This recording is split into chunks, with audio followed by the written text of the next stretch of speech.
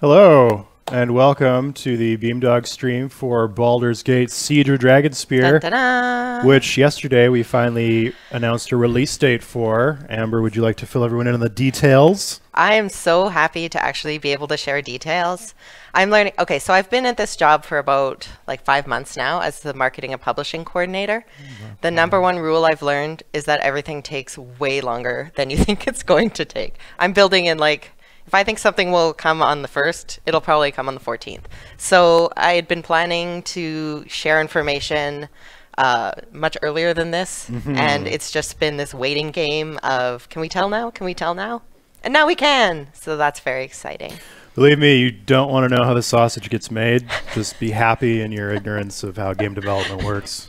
At the same time, it's a really great job and a really great company, so I love it. But yes, today we are talking about Siege of Dragonspear pre-orders, which went live yesterday on our website, www.siegeofdragonspear.com. And we've got a couple different options for people. You can pre-order the game if you have Baldur's Gate on Beamdog. If you don't, then it'll automatically add the game to your cart. If you've bought on a different store than beamdog.com, then it's best if you wait until the game becomes available on the store that you did buy from, which in most cases will be March 31st. If you did buy Baldur's Gate Enhanced Edition on Steam, you can still buy Siege of Dragonspear on Beamdog, but you'll need to request a Steam key, which we can help you out with. Indeed. And we also have a collector's edition. This is very big news. This is the big news. Yes. This is it. So we haven't leaked anything about the collector's edition, except Trent made some like cryptic tweets, I think. And other than that, we're extremely pleased and proud to be able to announce that we're doing a physical box set. It's going to be a collector's edition. You should see it up on your screen right now. I really want to do some kind of a setup where we're like, what's that, like home shopping network, you know, kind of thing. And we're like talking to people on the phone and having the physical thing that we can model, but we don't have that right now. So instead, we'll just show you pictures. One day. Yeah, one day. And we'll talk about each of the individual items as they go across your screen through the magic of technology.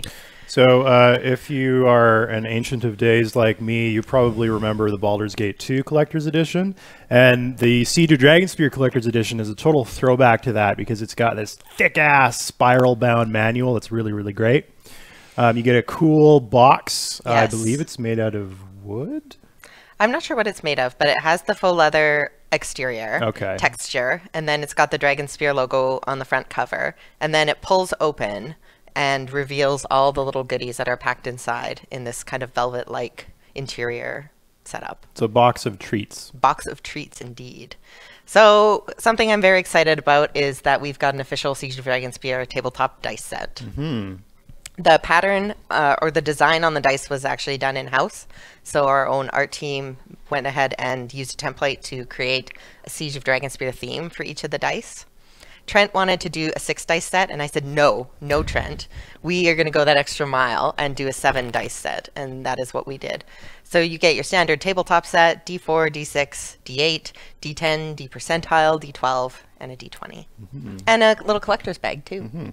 Now, these dice will come in handy because I think at the end of this month, there's a new issue of The Familiar that might have some character sheets that you'd like to employ in your own game. Perhaps. We'll see. But yeah, the familiar that comes out at the end of the month, by the way, is all Siege of Dragonspear content. So if you don't have it yet, it's free on iOS and Android. Definitely check it out. And you can also read The Familiar on our website, thefamiliar.beamdog.com. Yeah. I was also really surprised by the response we got from people buying actual physical game discs. I thought people would be like, oh, well, I really want the goodies, but the game disc is kind of optional.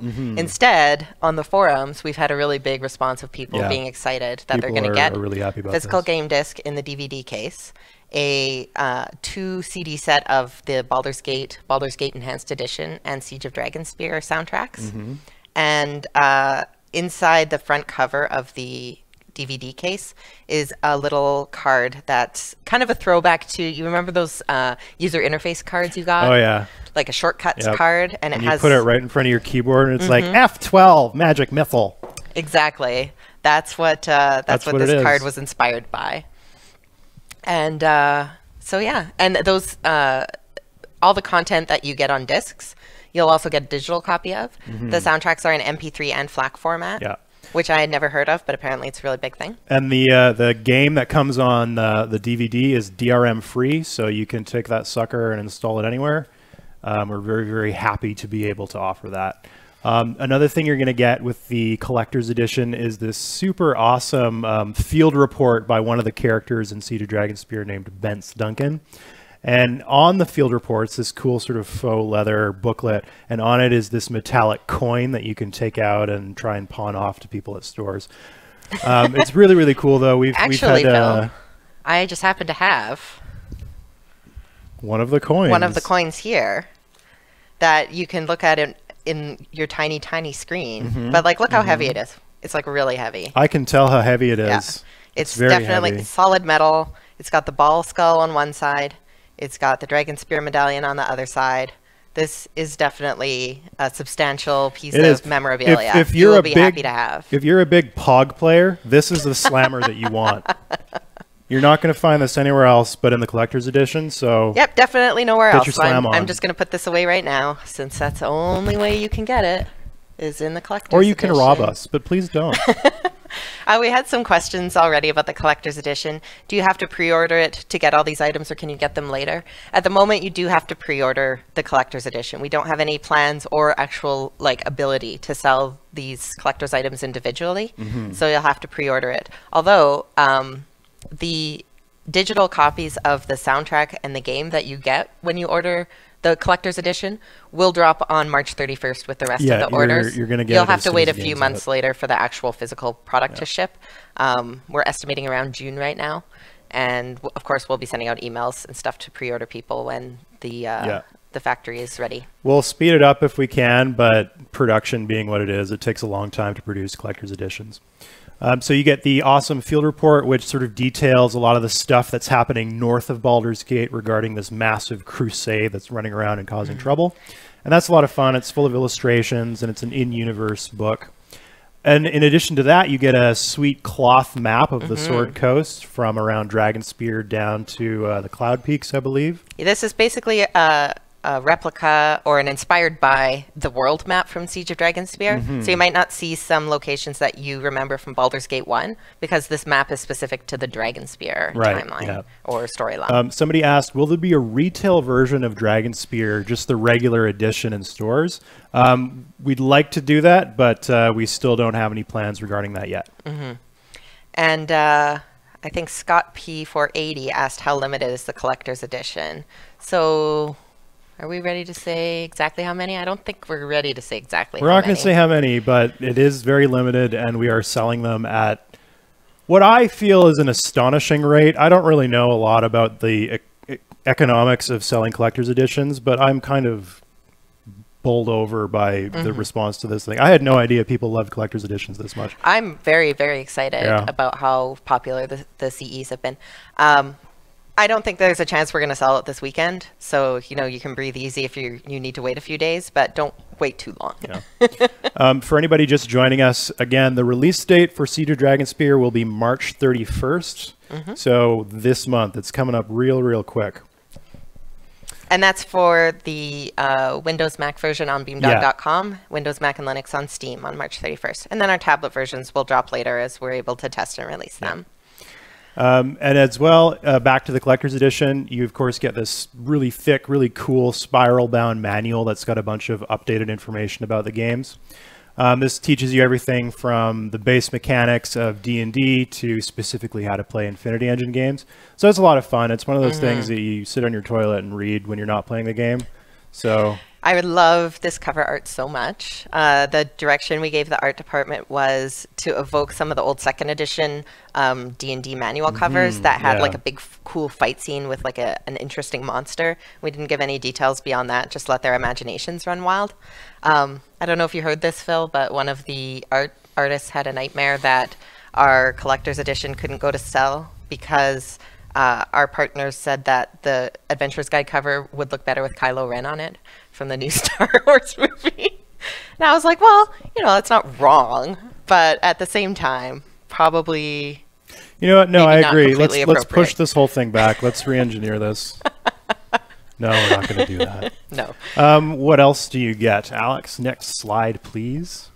No. You also get a pendant. It's a little metallic dragon head that you can hang around your neck. I don't believe we have a picture of it, but in the if you go back to the packet or the picture of the entire package, you can see everything in the box. This video will go up on YouTube after we finish airing today. So usually it takes us a couple days to just, we go through and make sure the audio is nice and everything like that. And then it'll go up on our YouTube channel. So if you want to go back and see any of these amazing elements for the collector's edition, you can. If you point your earballs to the screen there, between the map and the manual, you can see a little shot of the cool pendant that you get. And it's a dragon head in sort of a bronzy gold color. On a fake leather strap. Yeah, and you can wear it around your neck, or you could whip it around and hit people, one of the two. Oh yeah, you can see on the t-shirt that we will be giving away soon, it's this dragon head, but in metal and hanging on a pendant. Pretty cool, huh? Very exciting. You can take out somebody's eyes with it. It's awesome. But we don't recommend doing that. Yes, we don't recommend. Please use your collector's edition safely. All right, that's the collector's edition. It's available now. It's limited edition. Please go buy it and give us all of your money. On the website. So go ahead. $129.99 US plus shipping. The hardest part, I think, of getting the collector's... Okay, not the hardest part. The whole process of getting the collector's edition together was difficult. The team worked really hard on it. But figuring out shipping options was definitely tricky. Yeah. For small companies, you don't get a lot of... leeway on what the different shipping companies will offer you. So we've done the best we could to offer somewhat reasonable shipping prices, and you can go on the website and take a look and see what we've got available. Somebody asked, I already own Baldur's Gate Enhanced Edition. Can I gift the copy of Baldur's Gate Enhanced Edition that comes with the collector's edition?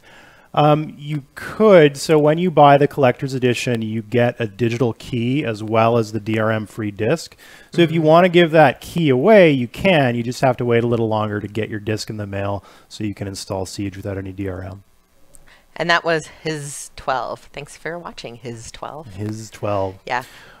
Trying to pronounce usernames is always great. Sorry if I mangle anybody's. I think we are ready to hand out a prize here. Yeah. So what we will do is in the chat, we will select at random one of the people that are in there right now, and they will receive a beautiful Siege of Dragonspear t-shirt, which you can use to adorn your body, or perhaps hang it on the wall. Hang it on the wall.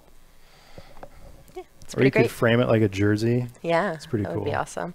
So there are, if you want to be entered in the draw, type exclamation mark prize, so exclamation mark and then the word prize in the chat room right now. No space. No spaces between, and then you'll be automatically entered in the draw. It'll take a minute for that to go on. In the meantime, Phil, why don't you tell us a little bit about what we'll be seeing in the demo today? So today we're going to be showing you a little bit of the city of Baldur's Gate that you will be returning to after 15 years or so? 18 years? 18 years. A long time. When was 1998? It was a while ago. It was 18 years ago. And then after that, we're going to show you some of the cool difficulty options that we have and how the different levels of difficulty impact the gameplay. We'll break that down for you. And after that, we're going to show you one of the wilderness areas in the game known as Dead Man's Pass. Ooh. So did we get our winner yet? So if you're just tuning in, we're just giving away a prize right now, and the winner of the t-shirt is Craymond727. Congratulations, Craymond. You Cray. Yeah. Mond. You can email pr@beamdog.com to pick up your prize. Or just come to our office. One of the two. Oh, sorry, you actually have to private message on the Twitch stream. Private message the Beamdog account?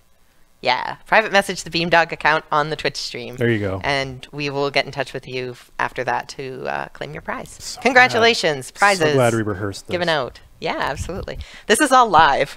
Live obviously, TV, man. like Twitch. None of this is scripted. Yeah. Ask your questions in the chat room if you want an answer in real time. Well, semi-real time. Semi-real time. Let's kick it over to the game here, and we will load our first save. I should also mention that this is a brand new build that we got just for the stream. So there may be a couple little hinky bits here and there, but we really wanted to show off the new features that could only come with the stream, or with the new build, I mean. So we're taking that risk. We're taking that risk of showing a bug so we can show you new features. We've held back certain UI elements that we still want to show off. So you will see some new stuff here, but there's still more to be seen. Probably first off, eagle-eyed viewers will notice that when I mouse over a character, I get a little sprite highlight now. And in a really tight battle scenario where you've got a bunch of monsters clustered together around a guy, it is proving to be enormously useful. Is that an optional feature, Phil? It is an optional feature. Everything that we're adding in terms of UI can be toggled because we know that people have been playing BG for 20 years, and for a lot of people, they like it a certain way. And we agree, BG is a game that you should be able to customize. You should be able to make it play the way that you want it to. So all this stuff is optional. If you look really close, you can see that all of the sprites, in addition to when I mouse over them, they get a highlight. When I don't mouse over them, they have a little bit of a darker outline to them to help them read much more easily when they're on the background. And again, this is something that you can disable, but it enormously helps with your visibility. So we have a few questions from the chat room that I'll answer as you go walking around, Phil. D-Crunch said, will you give a bit more info on the Shaman class, like race restrictions? So I didn't do any research on that before the stream started, so I'm going off memory here. But I believe the races are human, half-elf, and half-orc are the ones that can be shamans. And I know they can use axes, and they can wear leather armor, and like hide armor and things like that. But that's all I remember off the top of my head. I can put some info in the forums afterwards. Or one of the Beamdog personnel in the chat room might be able to answer your question. Jum TV asked, will a shaman character be importable into BG2 EE? Yes, after the patch comes out. And this seems like a good time to mention that we're going to be starting a public beta soon for Baldur's Gate 1 and 2. And the public beta is going to be to help with the patchwork that will make these games compatible with Siege of Dragonspear. All the information on the public betas will be on our forums on beamdog.com, so if you are interested, you should check it out there, and you can keep an eye on the postings to learn more information about the betas. Brastius asked, can I buy one of those shirts? Sadly, no. We don't have a merchandising license. We're not allowed to sell goods on their own, which is why we do amazing things like Collector's Edition. It's something we'd like to do in the future. It's just not on the radar right now, I'm afraid. Oh man, I got slowed. This is ridiculous. You're a jerk, Corlaz. I think it's Corlage. One of the two. We change pronunciations every day. So what are you doing right now, Phil? Where are you? I entered the basement of the Ducal Palace, which at present is being used to hold a few prisoners, including this wizard that I encountered earlier. Unfortunately, she has slowed me down quite a bit, and so now I'm walking like a tortoise. And I'm going to let these Flaming Fist guards just sort of deal with her and eventually die while we go and do something else fun. All right, sounds good. Actually, I'm going to load my save because being slow sucks. It's never fun. John Irenicus with an I asked if we get to enjoy Edwin's company in Siege of Dragonspear. You do indeed get to enjoy Edwin's company. And in fact, we brought back Edwin's original voice actor, Jim Cummings. And he's even got a little mini individual quest that you can get if you have him in your party at a certain location at a certain time. Siga asked, is this a release version or an older stable version? It's our brand new version, but it's not the release version yet. We're still on testing. Yeah. But it's very close to what we'll be releasing eventually. Yeah. There's still a bunch of UI tweaks that have yet to go in. We've built them. We're testing them. Once they're stable, we're happy. We'll merge them in. But at present, this is sort of our demo build. And we'll be showing off the difficulty slider later and some really amazing developments we've made with difficulty levels, and also the AI that we've substantially improved. Speaking of the AI, actually, let's wait until we have some party members and then I'll show it off here. One of the neat things about Dragonspear that wasn't in the originals is, if you look really closely, so I'm playing a character named Jade who's a half-elf, and half-elves have Infravision, which lets them see characters in the dark. So when you have Infravision, a character that is in the dark will appear with sort of a red tint to them. However, it looks kind of wonky when they have a red tint to them, but they're standing right next to a light source. So in Dragonspear, and this is a feature that will be ported to the other games, It's conditional, so if they're near a light source, they won't be red, but if they're in darkness, they will be. So there's sort of this gradual transition from red tint to nothing, and that ties into the light sources in the game. So it looks really neat. You can see here, these characters aren't really tinted, but as you get further and further into the darkness, they are. So we are in the streets of Baldur's Gate right now, and as you can see, they are packed as hell. A refugee crisis has been flooding the city due to the crusade that's happening up north, and so the Grand Dukes are having a real bear of a time dealing with all these people that are demanding that they do something or provide them with shelter in some way. I'm really excited.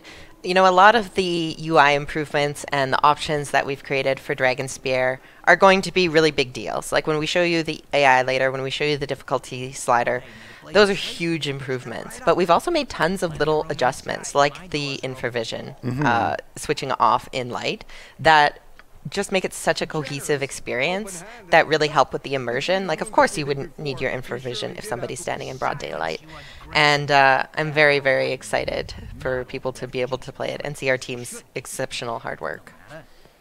Earlier, I was going to say something about, you know, we're working around the clock to get Dragonspear ready for release, but we're not actually, because Trent doesn't let us do crunch time. But we're working as much as he will let us.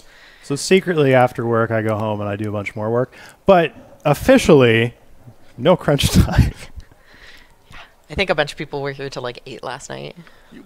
Me and Andrew, we were doing a recording session with E.K. Amadi. I mentioned it on Twitter. He's really, really awesome. He was, I believe, in Halo 5. He was a really, really great voice actor. Cool. And we had him read through a bunch of lines last night, and it was a complete blast. Excellent. So Thunderflux says, am I the only one tempted to cast Fireball into the crowd? I do it all the time. All the time. I think I can safely say you're not. It's so fun. It's always murder with you, Phil. But when you can kill like dozens of people at once, is it still really murder? I argue that it's statistics. Slayer0231 asked, will any of Saravok's equipment make an appearance?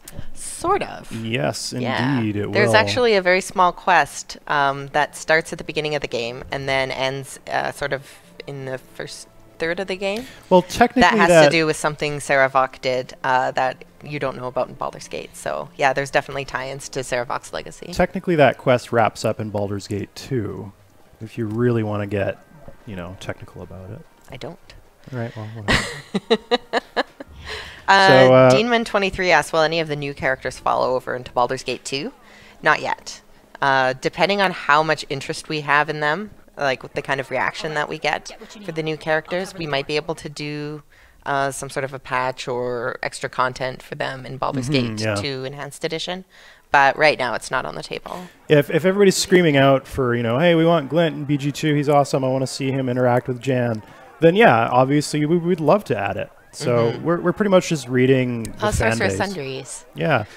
Sorcerer Sundries as well, extremely busy with the refugee crisis sort of rocking the city. A lot of people want equipment to keep them safe or to keep refuse at bay. You should talk to Halbazar first.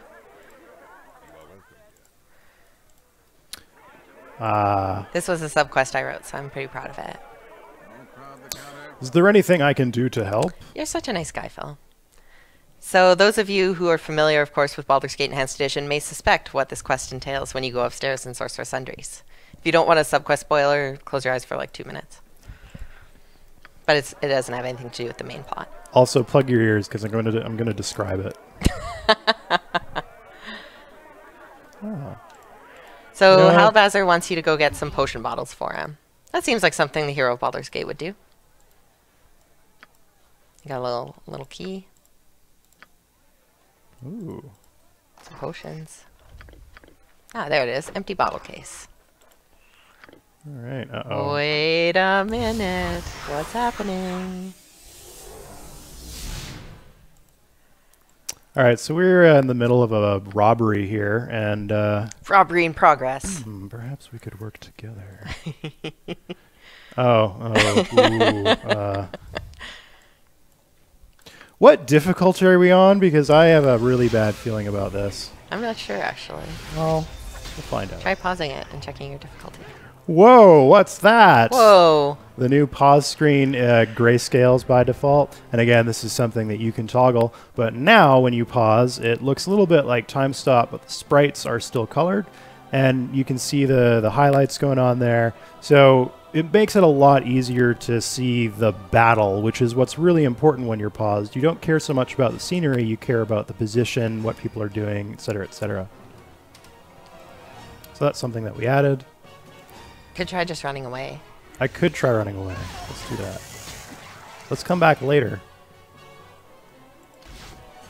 Ow. All right. Well, there was a giant spider there. Did we add... let's see if we can mention it here. Yeah, I brought the potion bottles.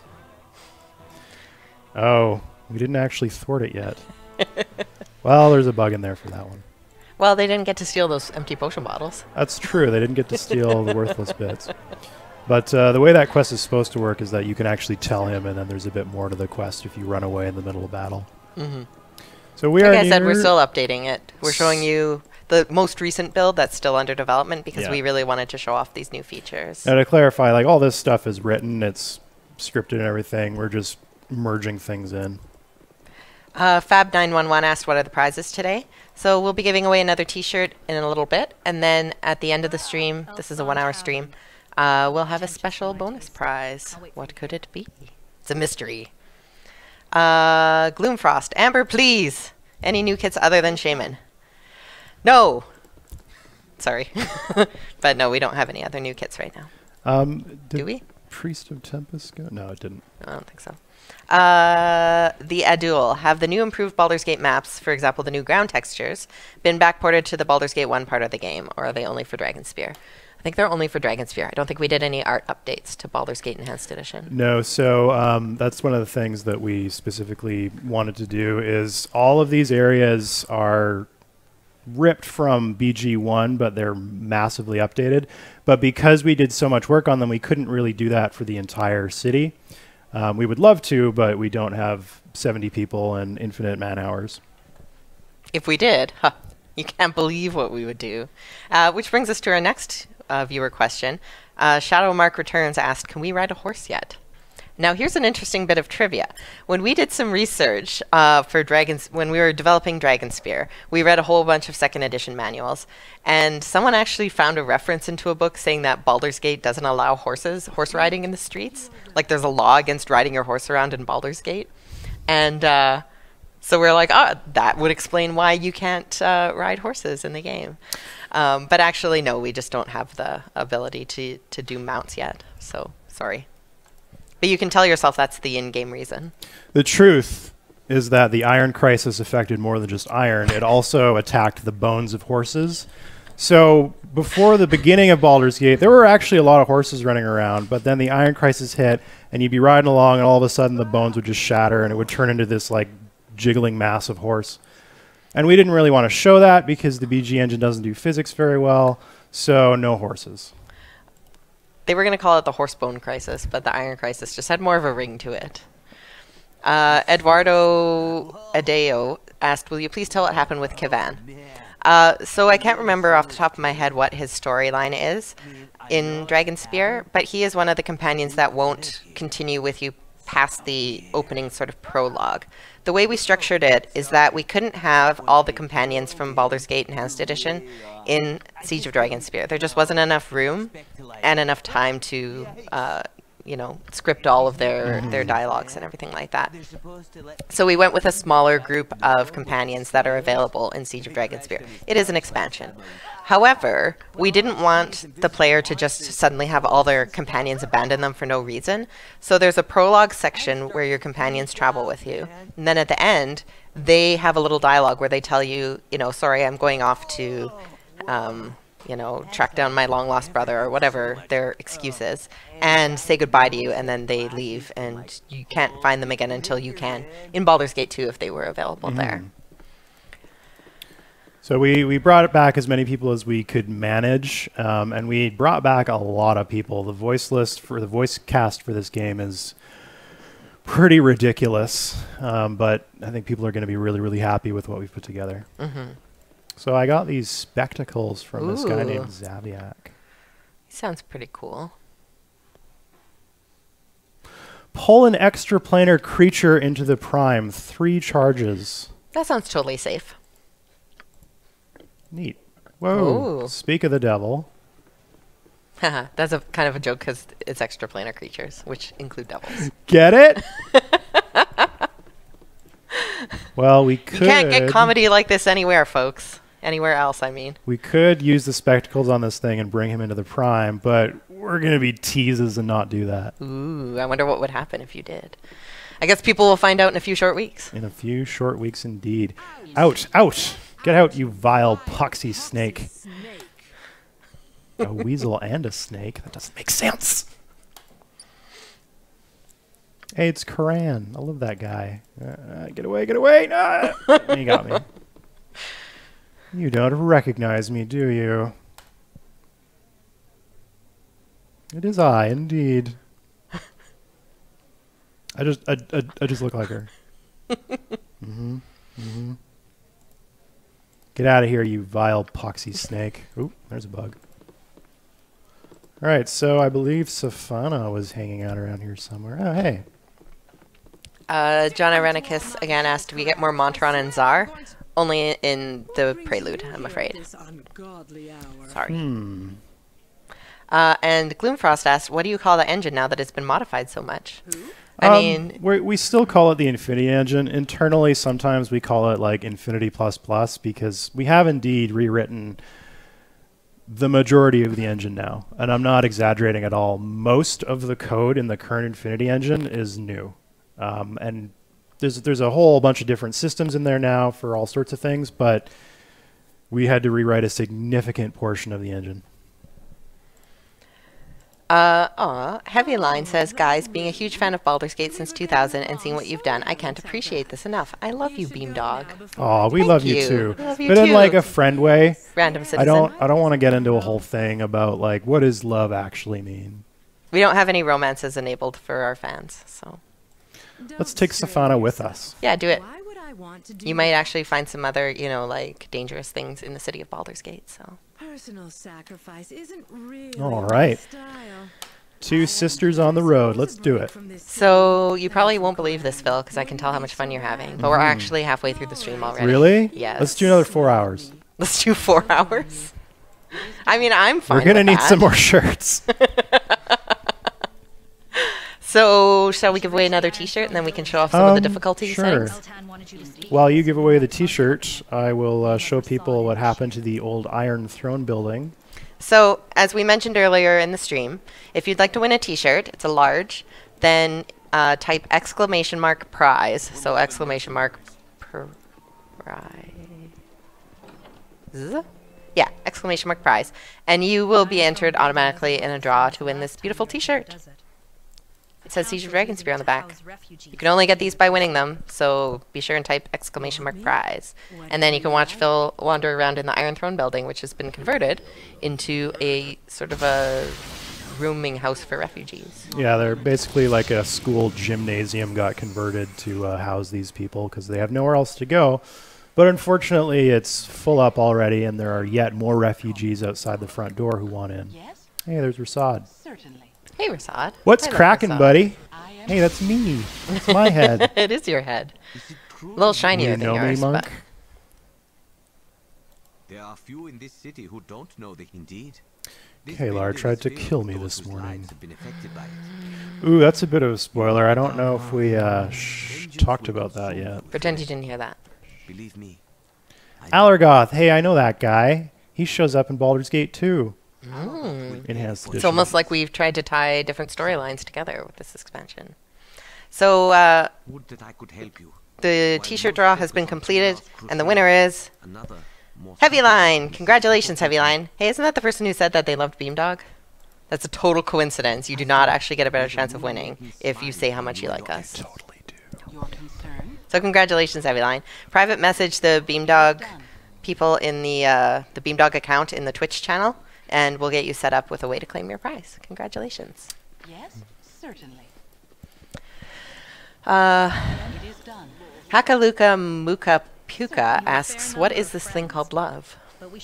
So love is a chemical scenario in your brain where a bunch of neurons associated with a particular person get used in a certain way that results in chemicals that make you feel a certain emotion for them. And I'm explaining this very, very poorly. But basically, love is a lie, and you are a biological robot. Love is everything. Baby, don't hurt me. Don't hurt me. No more. Let's sing the the song. Can't remember the name. Why do you want to sing that song so much? It's You just want us to get sued by like everyone possible. That guy just got thrown out of the flaming fist. Did you see that? Oh my gosh. He was hurled. Oh, Savannah's hanging out with a horse again. Notice no one is riding it. That's illegal. We've had a couple questions about how our pricing, like how the different platforms give money to Beamdog. So like, do we make more money if you buy it on Steam or whatever? Honestly, I'm not sure. Like, I'd love to answer the question live. I think we make more through the Beamdog website, but I don't have like inside information really into our pricing like agreements. We do make more money off of Beamdog. However, that doesn't mean that you shouldn't buy it on Steam. Yeah, my recommendation is, you know what, buy it on the platform that you're going to use it on. Yeah. Like, we will be fine. We appreciate your interest, but in the end, just buy whatever platform you're more comfortable with. We'll get money somehow. Do you know what I like about you? Thank you. Thank you for caring. So here we are at the Flaming Fist headquarters. I believe we're heading in to meet a companion of ours from the past. His name starts with T, ends with an X. Tix, Tax, I don't know. Anyways, let's load a different save. You don't get to see him until March 31st. Okay, so Jitsu Master said, sweet, we need a karaoke Beamdog stream. So this is Phil's favorite song, apparently. I sang it this morning. It was a big mistake. He won't let me stop now. It's stuck in your head. Baby, if you ever wonder whatever became of me. I'm living on the air in Cincinnati. Cincinnati, WKRP. Congratulations, you just heard me sing the WKRP song. Only the freshest pop culture references at Beamdog. I think like the average age of our like customers is like 65 or something, so that's fair. Probably they all remember. All right, so Phil's going to show you something really cool now. So pay attention if you want to see something amazing. So regarding the difficulty levels of the game, not only does it increase the stats of the enemies that you face and increases the damage that you take, it changes the composition of the enemies that you'll encounter. So on a lower difficulty setting, for example, if I were to go into the room I'm about to enter, I would probably encounter, 4 skeletons and 1 tattered skeleton. But if I were to crank the difficulty up to, say, core rules, I would have 3 skeletons, 2 tattered skeletons, 3 skeleton archers, 2 armored skeletons, and a shadowed soul. So the combat encounters become vastly more difficult, and as well the tactics that you have to use to beat them change dramatically.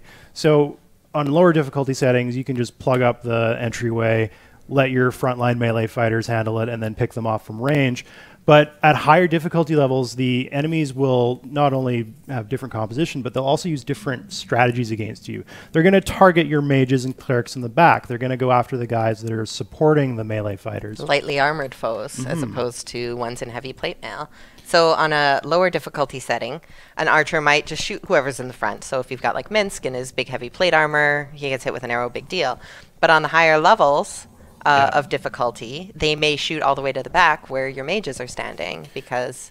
So here you can see this encounter, 5 guys, fairly reasonable fight. We could probably beat these guys pretty quickly. Yeah, they're just walking after you. Yeah. They don't even care. They're just mindless. So we can just nuke these guys, no problem. Dead. Dead.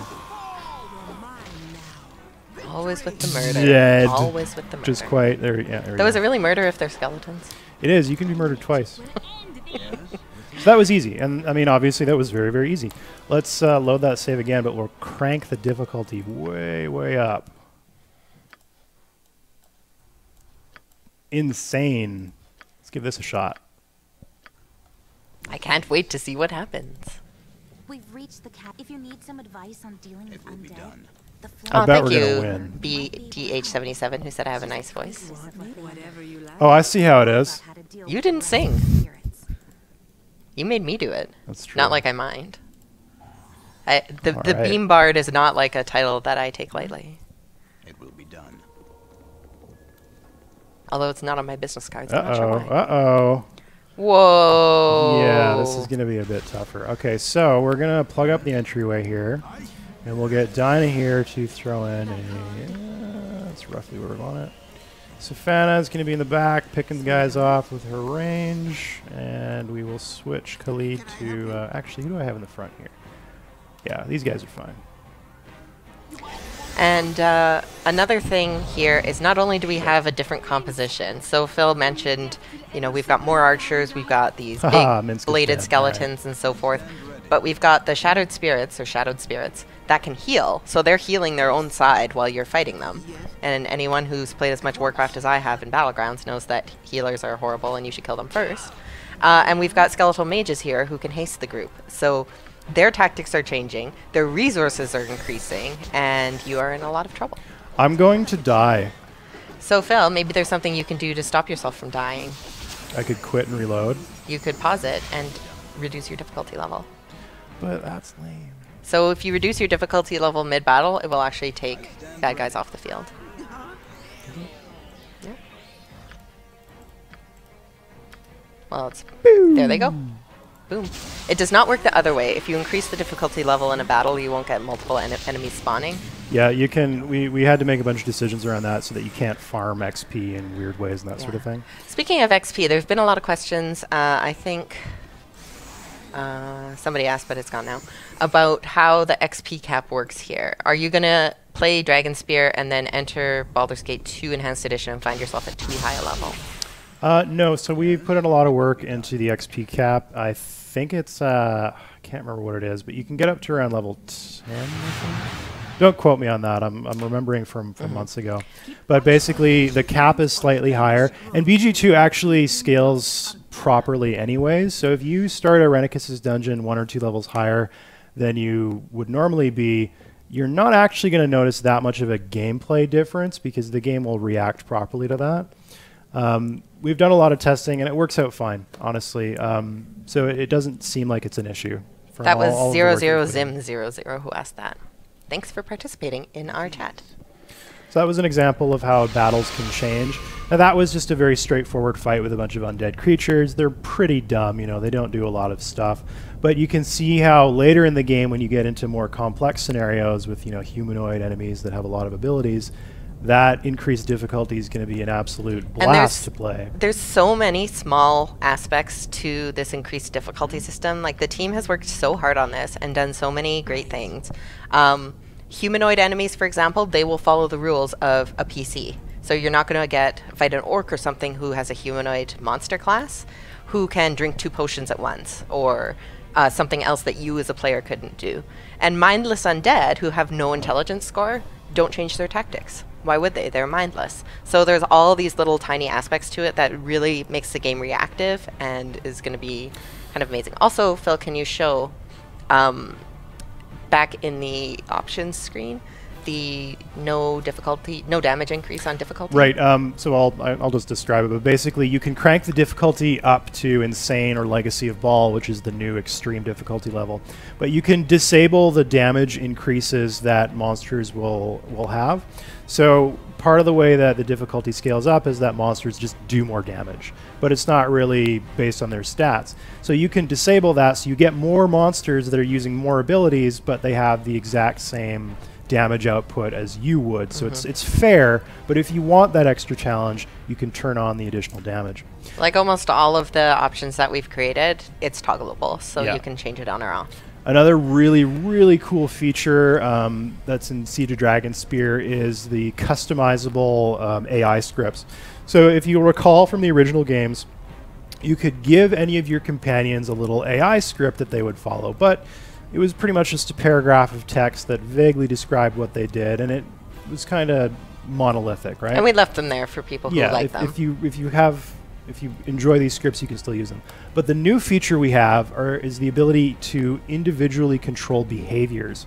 So I have Safana here, and I can customize her AI so that she will attack enemies, but she prefers ranged weapons. She won't use items, but she will use special abilities, and so on and so on. So it's incredibly powerful, and you can customize characters in really, really cool ways. We're really, really happy about this. It's one of the new details that I think people are really going to appreciate. Very excited to see what modders are going to do with Yeah, definitely. Dragonspear. Last year at the Dragonspear Announce event, Cameron showed off the ability to modify your user interface. And that's another really, really cool thing that you're going to see great mods coming from. You just, when it's enabled in your settings, you hit F11 and you can start adjusting the layout of screens and that sort of thing. So it's really, really cool. Very exciting. I'm dying horribly here, so I think it's time to load our next save. Yeah, why don't we head out and check out some wilderness areas? I know there was a question at one point about how many wilderness areas we have. Several? Yeah, several. I don't remember the exact count. But we started out with a couple of wilderness areas because they're a staple of Baldur's Gate. There's at least 7. Yeah. And then we added even more after our initial pass on the game because I'd mentioned in one of the streams that some of our playtest feedback was that the game felt a little too linear and channeled.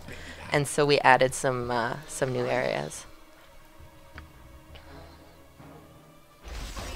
And just like in the original Baldur's Gate, we've got random people sort of wandering around in the wilderness, so you can occasionally meet someone who's just there to say hi, or maybe give you a little information about what's happening in the we in the didn't world. save him, he's dead. Well, we tried. We tried to save him. Chunks are still in the game. When people die, they explode into a bunch of meaty bits. Hey, it's McKim. Duskmoor asked, will there be a lot of changes to Baldur's Gate Enhanced Edition with the Siege of Dragonspear enhancement and the patch that comes out? The only changes are user interface enhancements or additional abilities that we've added in Siege. The content of Baldur's Gate Enhanced Edition will not change. That's correct. If you get a chance in this wilderness area, Phil, take a look at the McKinn's Shaman spells too and see if there's a new spell or two you can cast, just so our viewers can take a look. Oh, she's out of spells right now. Charm person or mammal. Huh. That's oddly specific. Second edition. We had a little powwow before the stream started, and Phil asked if Infravision was still the right term to use. And it is if you're talking about second edition, though they had Infravision and they also had Ultravision, which I think some creatures had. And then in later editions it was changed to low light vision or dark vision. But we still call it Infravision because second edition rules, so we're old school that way. Hey, leave that deer alone. Hey, the wolf's chasing a deer. Oh, right. We'll leave him alone. Let nature take its course. No, we don't have any ranger. Oh, wait, Minsk is a ranger. He would care. No, actually, he would let nature take its course. What's the difference between easy and story mode, Phil? Do you know if they're different? John Irenicus with the 1. So easy mode is what it was in the classic games. You take less damage, your hit point rolls are all maximized, spells will always copy to your spell book and everything, but you still take damage in combat and you can still die. Story mode means that your party is invincible. Story mode is for people who want to play the game and experience the story, but they don't particularly care for the tactical combat. And so that was added alongside with Legacy of Bhaal because we had a lot of requests on both ends of the spectrum. There were a lot of people who were like, I love the experience of BG, but I can't wrap my head around the combat.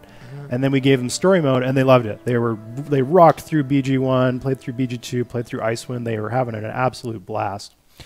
And so we were really, really happy to add that. And on the other end of the spectrum, we've added Legacy of Bhaal mode, which is for the hardcore players who are like, insane, I can handle that in my sleep. So Legacy of Bhaal jacks up the stats, the difficulty, everything about the game. One of our testers was playing Baldur's Gate 1 with Legacy of Bhaal mode enabled, and he got his ass kicked by the rats in Candlekeep, which I found hilarious.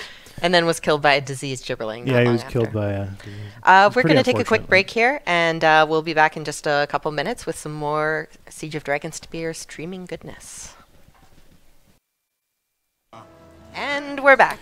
And that was the last time an Etten messed with the Good Times gang. Good times, gang. Oh my gosh. Got McKin with a bunch of her spirits. We're going to abandon them. Zoop, zoop, zoop. They're all gone. If you're just joining us, we're on our Twitch today demoing Siege of Dragonspear. This is our latest demo build that our amazing team put together for us. It may have a few issues because we did build it just now for the stream, but it also has all the new features that we're very excited about, and so we're going to be showing off some of those features. So already. I want to show a feature that was actually in the original Baldur's Gate, but very, very few people knew about it. If you right-click on your formation icons, it gives you access to a bunch of other ones, and that right there, a lot of people didn't know about it. But the main thing I wanted to show you is the first one here, it's follow the leader mode. So when you've got that enabled and you have the entire party selected, if you click, the one guy goes, and then they all sort of follow in line. And it's really, really neat. It's useless for combat because you want a formation, but when you're just wandering around the city, it's a lot of fun to see your guys sort of walking in single file, hanging out. We'll definitely explore more of this map, Phil, because I feel like there's a lot of interesting stuff here. Well, where are we on the map right now? Oh, no, let's see. Where's the walkable area? There it is. Oh, there, that shows you where you can walk. Yeah. By the way, there's a new map screen. So this is still... I don't know if any feature that we've gone over has invited more debate and discourse internally than that map feature. We care a lot about the user interface of this game, probably to a fault. I mean, the people who work here, we're gamers who love Baldur's Gate, and so obviously there are a lot of strong opinions on what features are, good the way they are, which should be changed and updated. So there's definitely a lot of process. We try and listen to, everyone's opinions before we make big changes. Uh-oh. Donnie here's in trouble. Are you murdering again, Phil? It's not murder if it's self-defense, although Rasad might die here. There we go. So we got that going on. He's taking care of him. At your service. Mellow Cow asks, so by the way, is Nuber coming back in Dragonspear? Sort of. Maybe?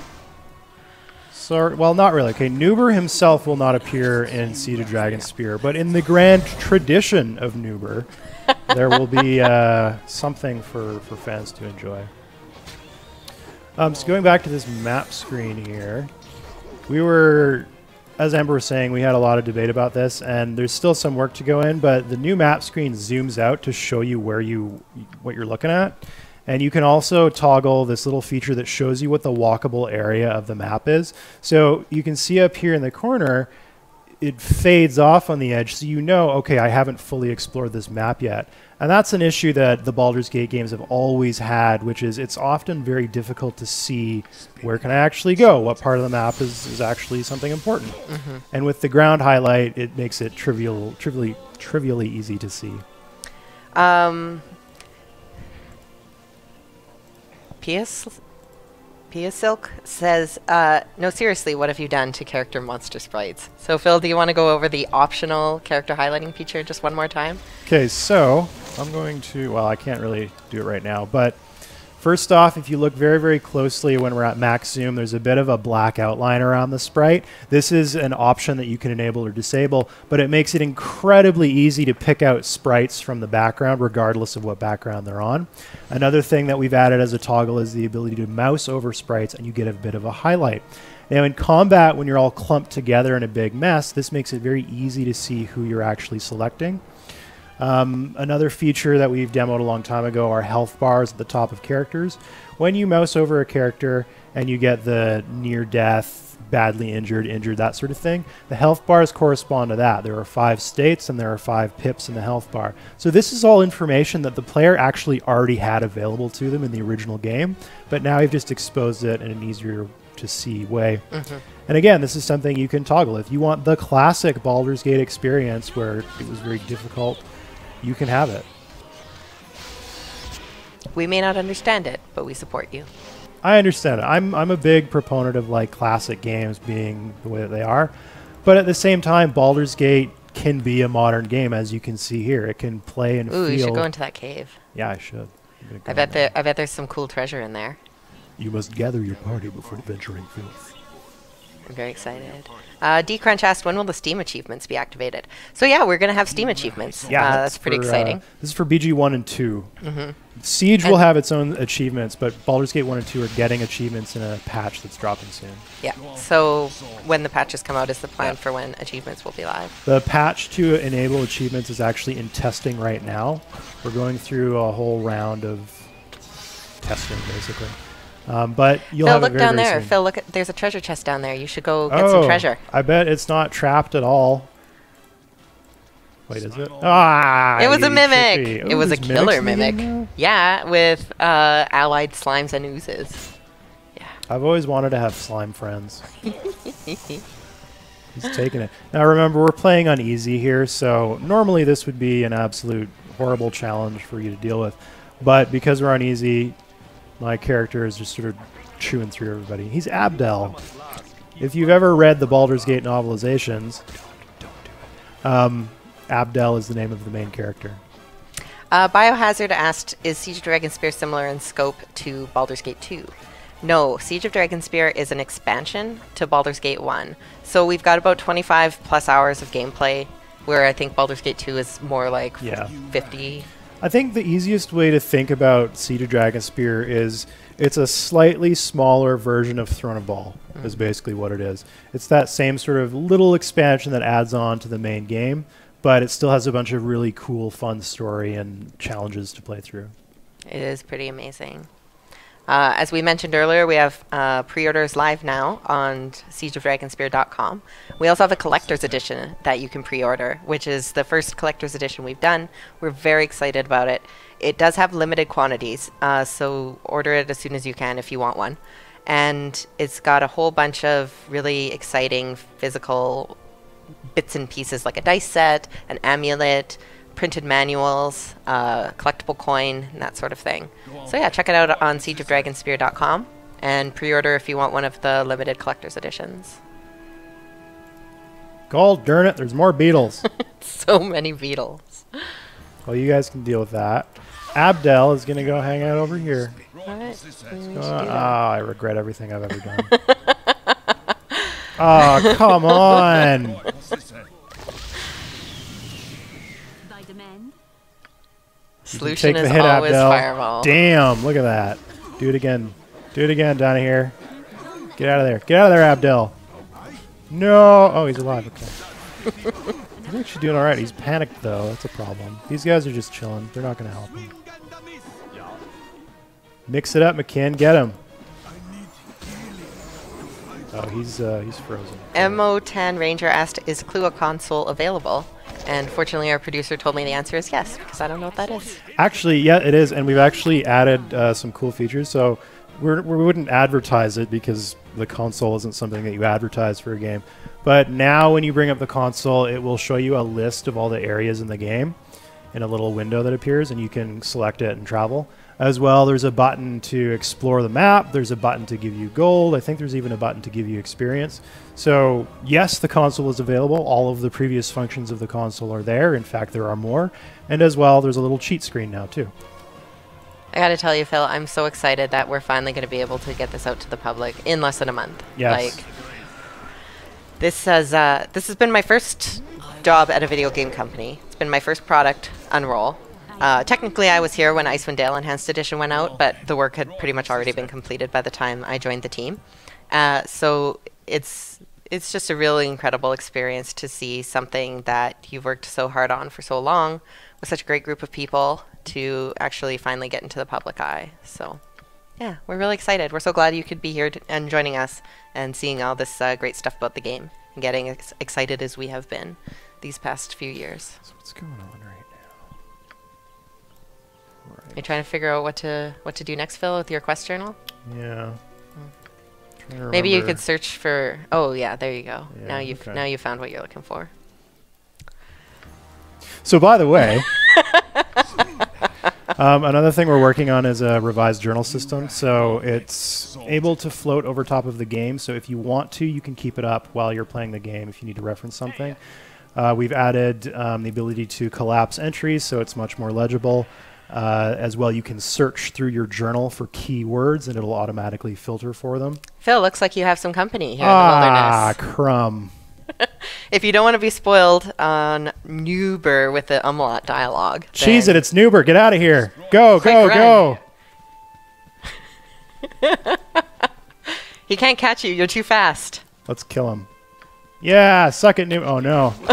No, no, he just keeps coming. Even death cannot stop Nuber. Yeah, we did it. Oh, no. Now he's pissed. Oh, this has gone poorly for us. Sometimes murder is not the answer, Phil. Let's go. I know you don't believe me, Come but on, it's true. Uber. Yeah, we did it. I'm sad. I wish I hadn't shown that, because that's the best thing to discover on your own.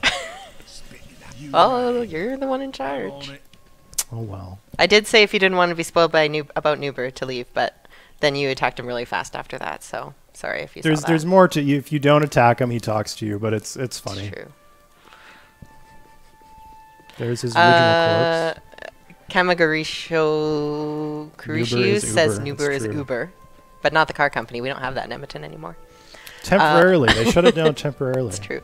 Siga says, is the SOD expansion or patches going to update anything in Black Pits 1 or 2? Yes, so because Black Pits 1 and 2 are both just part of Baldur's Gate 1 and 2, all of the UI and feature enhancements will go into the Black Pits. So we're not making any content changes, but all of the things like sprite highlighting and AI scripts and all that stuff will be available to you in the Black Pits. Oh, that little that cat was chasing a butterfly. It's like a real cat. EAD Yankee said, well, these features also come to the iOS version for BG, BG2, and Icewind Dale. Yep, they sure will. BG and BG2. Yep. And Icewind Dale? Yep. Well, the long-term plan is all of the great features that we're adding to Siege will eventually make their way to all of the Infinity Engine games. So if there's a feature that makes sense to be an iPad, then yeah, we would eventually patch that in.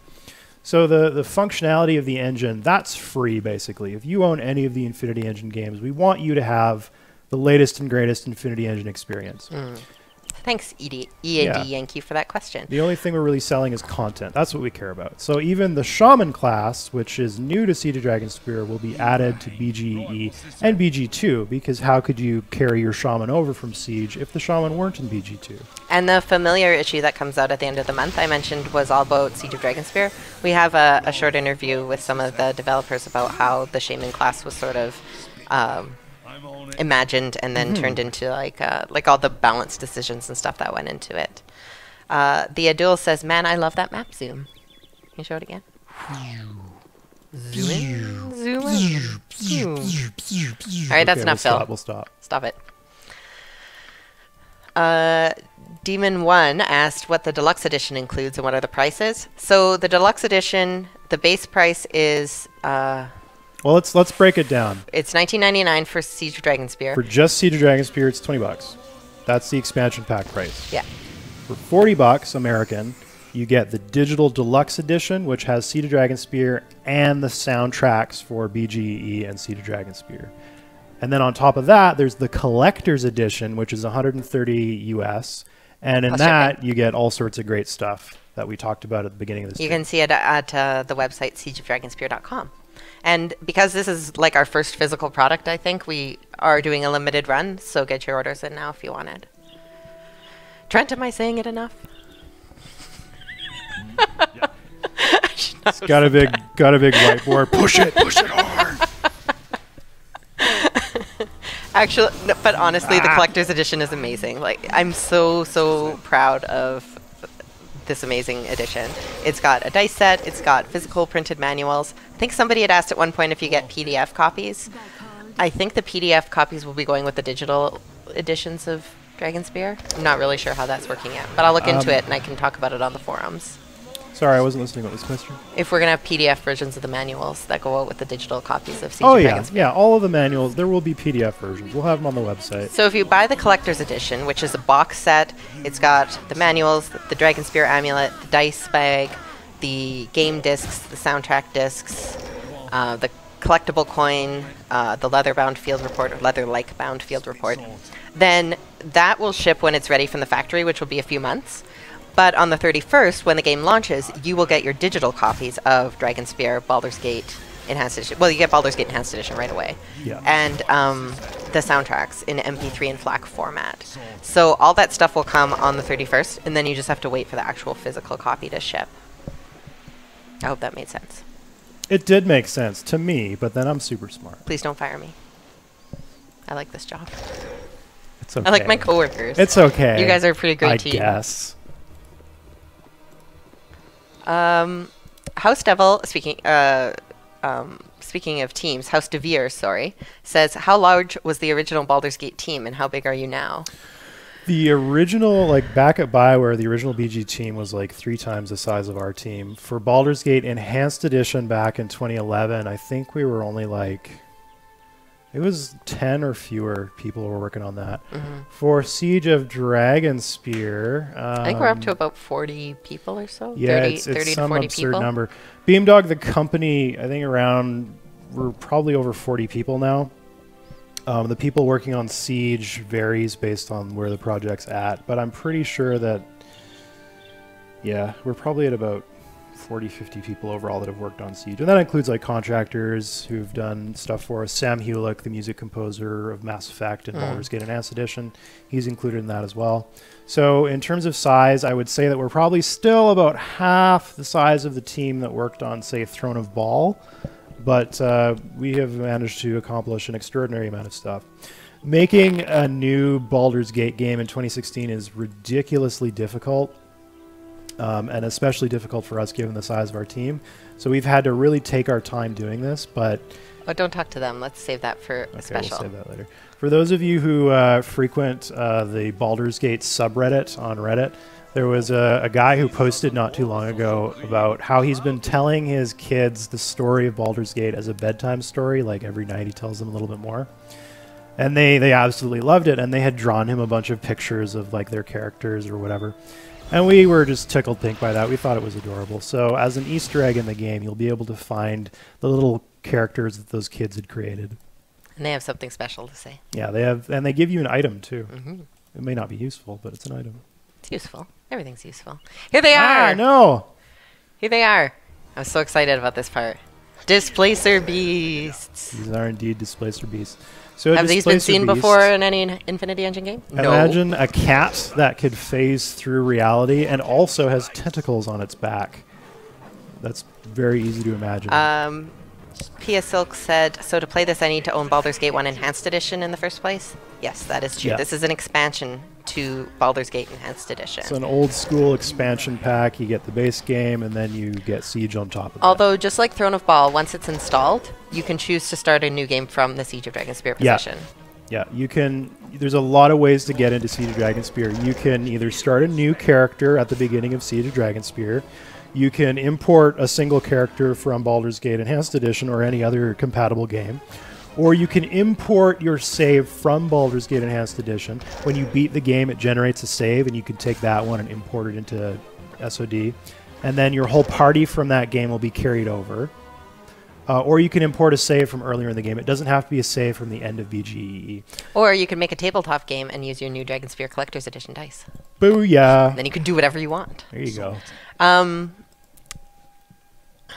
I was going to say something. Oh, yeah. I was going to say, hey, Phil, as a piece of trivia, I just said that was the first time Displacer Beast showed up in an Infinity Engine game. But I was wrong. Do you remember the other time a Displacer Beast showed up in an Infinity Engine game? In Icewind Dale, in the town don't even know why I bother. what's the first East town Haven. called? East Haven. When you go into What's-His-Face's house, he's got all of his trophies from years of adventuring. And on the That's ground correct. is the pelt of a Displacer Beast. That's correct. That's what I was thinking of. Look how You far you win. can zoom out. Look at this. Oh, my gosh. Man, when you That's play this incredible. game in 4K, it's ridiculous. You could actually have the entire map visible at once. And it's like playing as some sort of military general who only has 6 dudes. Phil, here's a question for you. EAD Yankee again asked, what was it like working with Jim Cummings? He is hilarious. He is super, super funny. I didn't get to go. I'm not going to tell the whole story about why, but because of him, we're probably going to be sued by Disney. But it was a complete blast. So when we got into the booth, he was like, oh, Minsk. I'm not sure if I remember this guy. So we played him some of the original source material, and inside of about like 2 minutes, he was back into the groove of things, and he was cracking jokes to himself and to Boo, completely unbidden. So this guy is incredibly good at getting into character, staying in character, and ad-libbing. If I could only work with Jim Cummings for the rest of my life, I would seriously consider it. Although after working with Ike Amati yesterday, maybe that's the wrong choice. All of the guys were a lot of fun. Yeah, it's true. We had a really great experience with our voice actors. I regret that we can't, release these because Wizards and ostensibly Beamdog are family companies. But there were some really funny cuss-filled outtakes. Salty outtakes that were humorous. One day, maybe if I get fired, I'll secretly release the line of Khalid saying, "Mind your own effing business."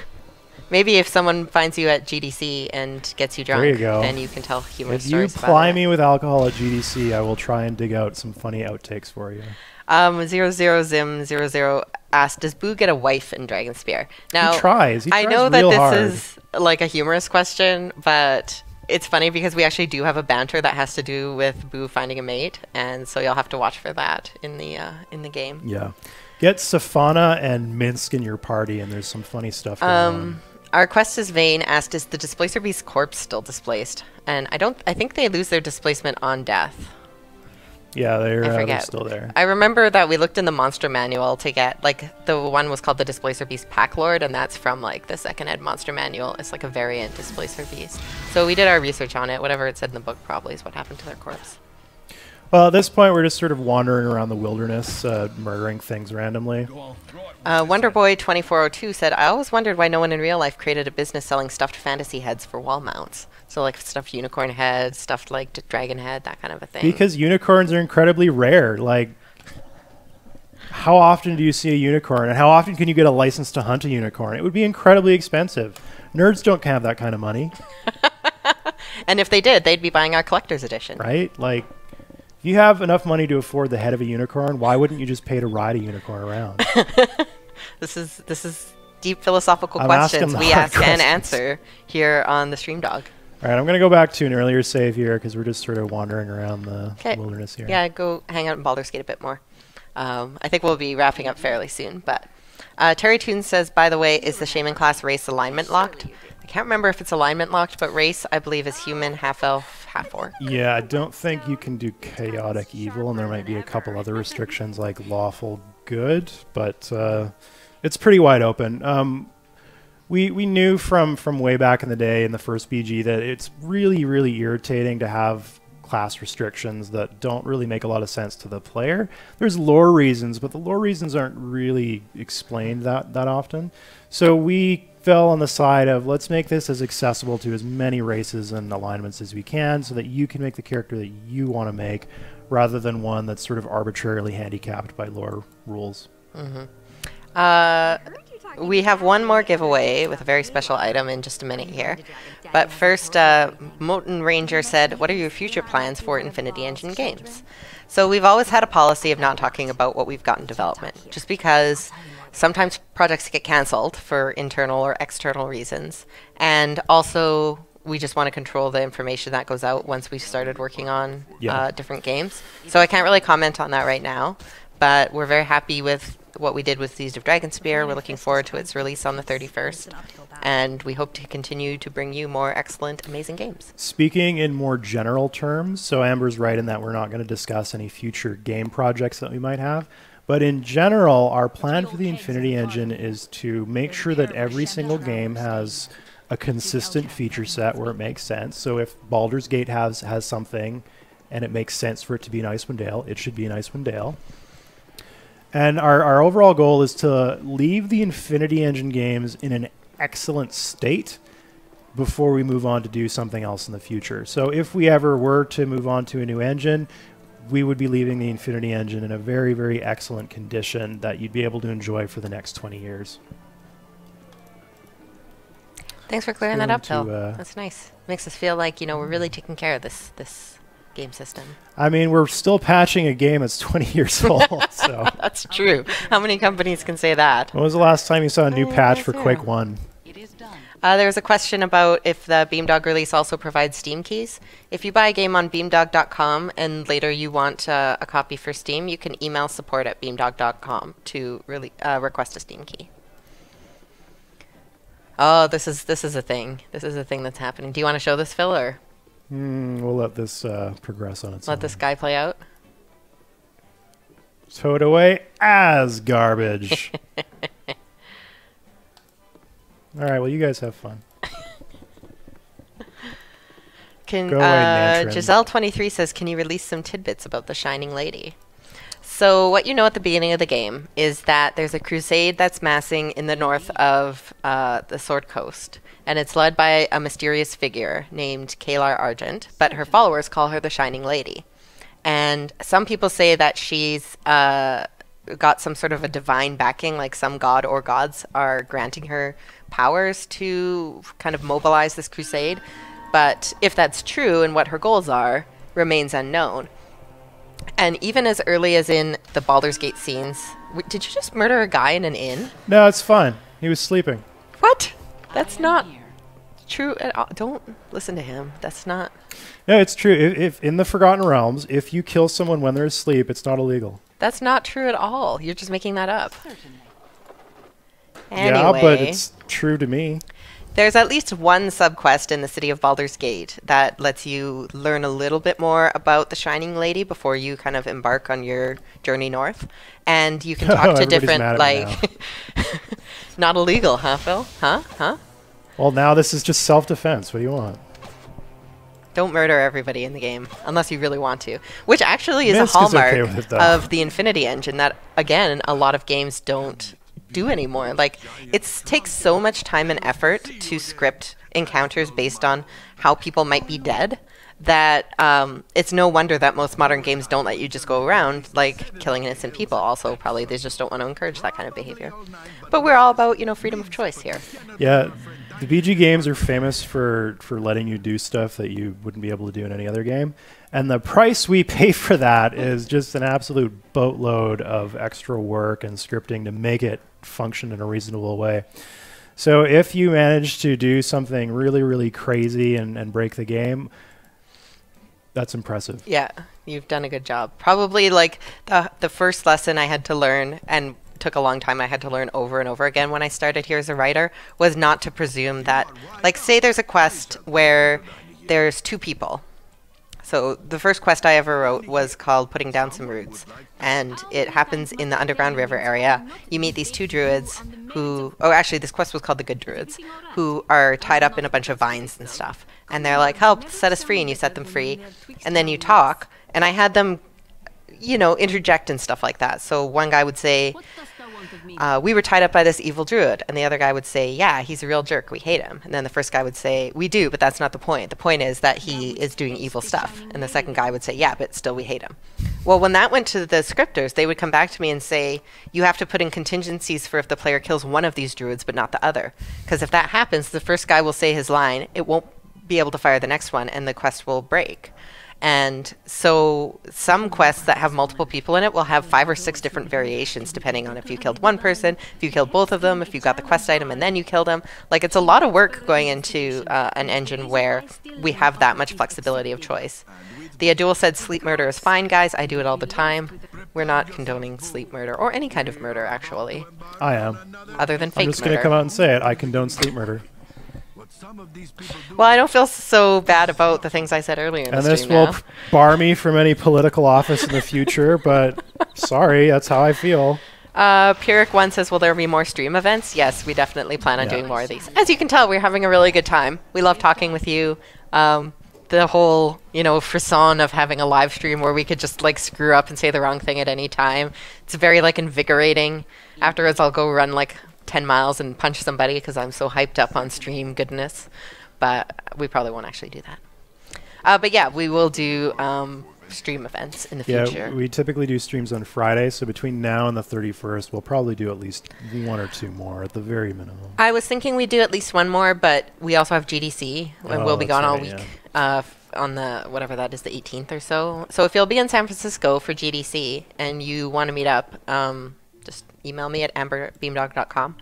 If I get like 100 people, obviously I won't be able to like meet with everyone. But we will be doing Dragonspear demos at the hotel. So yeah, just send me an email. As well, we're probably going to be doing a stream of Baldur's Gate Enhanced Edition because we have an upcoming patch, the one that's going to enable achievements. And in that patch, a lot of the features of Siege of Dragonspear are going to be released. So before Siege is out, you will have an updated version of BGE that has a bunch of these features. Yeah, I actually wanted to do that for our last stream, but then we decided, well, Phil decided, that it was better to show off all these cool features in Dragonspear first, and then we'll show them in Baldur's Gate Enhanced Edition after, which is pretty exciting. So if you're just tuning in, we're just wrapping up our Siege of Dragonspear stream. I think we're going to go for another 10 minutes or so. We're over time already, but I'm sure you guys don't mind seeing extra gameplay. And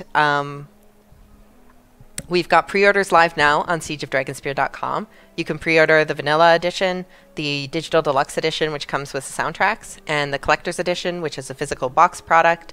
It's $129.99 US plus shipping, and it comes with physical printed manuals, dice set, amulet, game discs, soundtrack discs, collectible coin, all that good stuff. I'm really excited about the field report.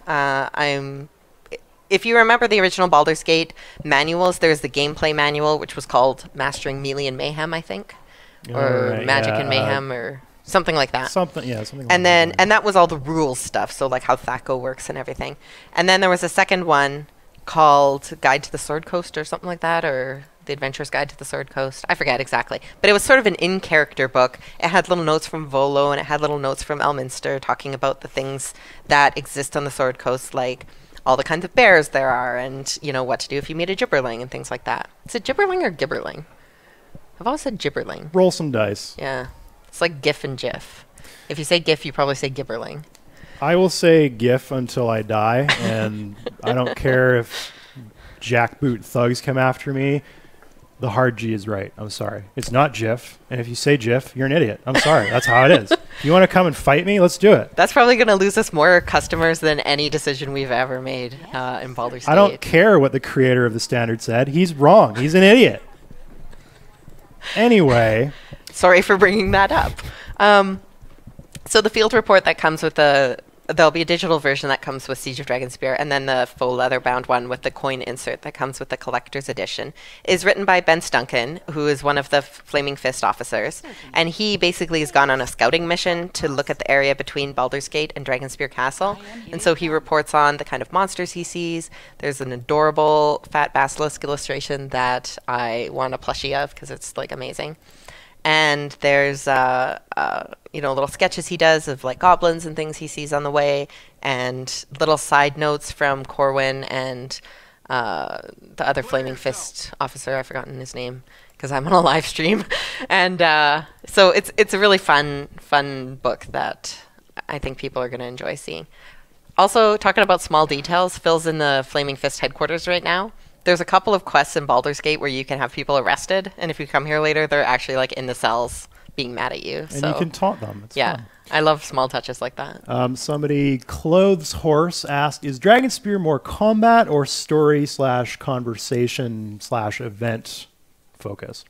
So it's a combination of both. So in the grand tradition of Baldur's Gate games, it's got a lot of conversation, a lot of questing, a lot of events, that sort of thing. Mm-hmm. But as well, there are huge dungeons with, tons of enemies for you to deal with. So it's Baldur's Gate with a little bit of Icewind Dale injected into it. Giselle23 says, fireball the crowd, Phil. We know you want to. So why don't we do our last giveaway, and then we can wrap it up with a giant crowd fireball. What do you say? Okay. All right, so those of you who stuck with us, thank you very much. We're going to do one final giveaway for this beautiful Siege of Dragonspear coin, the same kind you can get it in the collector's edition. So this is a heavy metal coin, not a heavy metal coin, but like a metal coin that has substantial weight to it. And it's got the Siege of Dragonspear medallion on one side and the ball skull with tears on the other side. If you're in the chat room right now in our Twitch stream and you want to be entered in the draw to win, type !prize, like the word prize with an exclamation mark in front of it, no spaces. That'll automatically enter you in the app or whatever to be randomly drawn. So these are this is going to be noisy, so sorry, but I'm going to drop it to show how heavy it is. Damn! Right? Like, it's serious stuff. And these are not sold in stores. We don't have merchandise sales, but it will be with the collector's edition. And if you want your very own, you can get it right now by typing !prize. Oh, a beautiful medallion. You probably can't see it at this range, but isn't that beautiful? Should I tell my Pog joke again? No, I'll do it again next stream. Yes, we're all very, very old gamers here. But none of us like Pogs except for Phil. He's the only one. All right, so we've done the draw, and the winner of this beautiful limited edition Dragonspear, not available in stores coin is